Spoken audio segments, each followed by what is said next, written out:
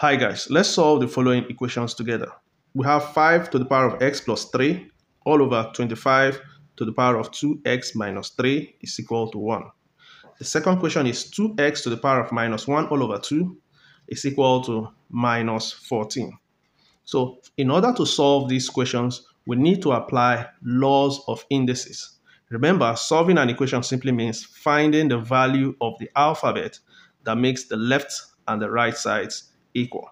So let's solve the first one. Solution. We have 5 to the power of x plus 3 all over 25 to the power of 2x minus 3 is equal to 1. So the first thing we do is rewrite this whole arrangement. So we have 5 to the power of x plus 3 divided by 25 to the power of 2x minus 3 is equal to 1. So in this question, we can see that the variable we are looking for is an exponent. So in order to find the variable, we need to ensure that the bases are the same. Okay, so let's look here. The base here is 5, the base here is 25, and the base here is 1. So let's convert all the bases to 5. Let's look at 25. Can we convert 25 to a base of 5? Yes, we can do that because 25 is 5 to the power of 2. So we can simply write 5 to the power of x plus 3 divided by 5 to the power of 2 bracket 2x minus 3 is equal to, now we have 1 here. Can we convert 1 to a base of 5? Yes, we can. We can do that by applying the law of 0. The law of 0 states that any number to the power of 0 is equal to 1. This means 5 to the power of 0 is equal to 1. True or false? True. So instead of having 1, we can simply replace it with 5. So we have 5 to the power of 0. Next, we need to bring these two bases together because the second law of indices states that when you are dividing two indices with the same base, all you need to do is subtract the second power from the first one. So this will give us 5 to the power of x plus 3 minus 2 multiplied by 2x is going to give us 4x. And 2 multiplied by minus 3 is going to give us minus 6. So now we have a single base on the left is equal to 5 to the power of 0. So when you have the same base on both sides of the equation, all you need to do is equate the powers.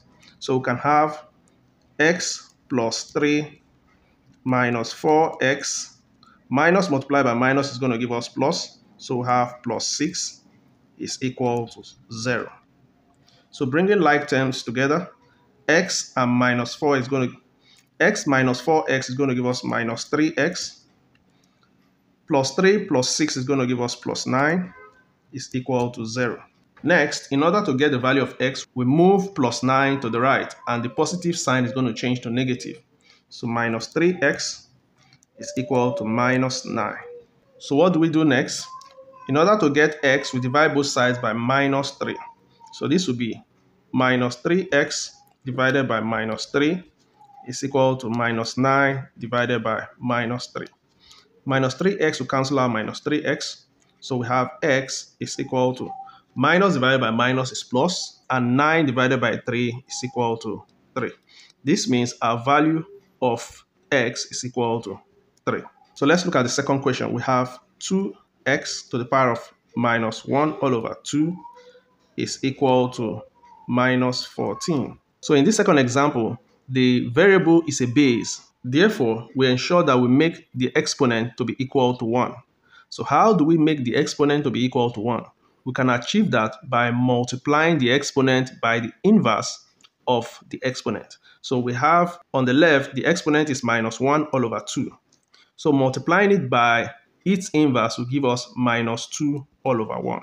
So this means we're going to multiply the two sides of the equation by minus over 1. So, but before we do that, we are going to divide both sides of the equation by 2 in order to eliminate these 2 here. So divided by 2, divided by 2.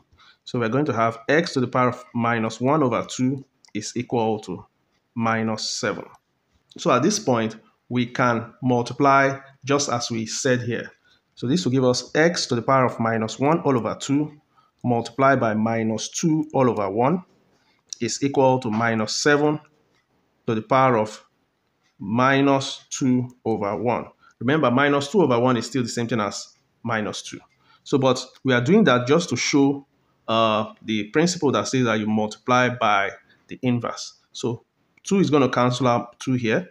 Minus multiplied by minus is going to give us plus. So we have x to the power of 1, which you can remove, is equal to minus 7 to the power of minus 2.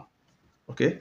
So the next thing we do is to eliminate the negative at the exponent, which means we need to write the inverse. So x is equal to 1 all over minus 7 to the power of 2.